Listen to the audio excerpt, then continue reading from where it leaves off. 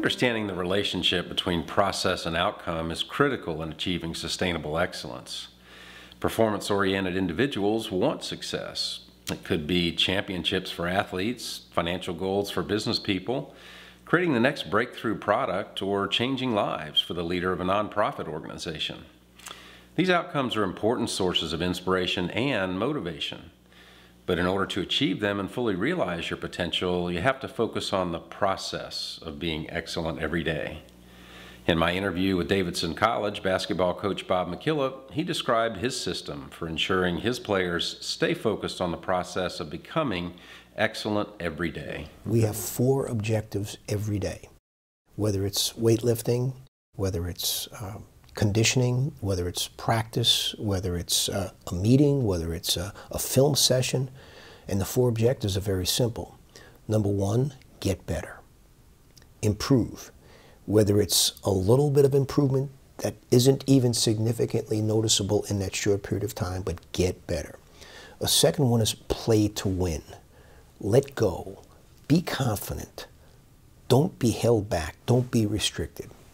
The third is fight to win every possession. Each possession is a game within itself, like a tennis match.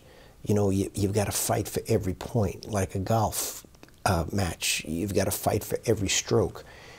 In basketball, with the constant ebb and flow of the game, every possession counts. Is it that shot that you missed at the end of the game that caused you to lose? Or maybe it was the box out on the foul line situation in the first half that gave them 2 points that now is the decisive factor. Fight to win every possession. And then the fourth one ties it all together. Have fun. There's got to be joy in getting better. You have to feel a sense of fun, joy.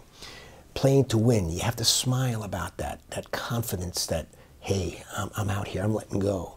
And then in moments of fatigue, in moments of failure, in moments of adversity, you fight to win that possession. You have fun doing it. Have fun fighting.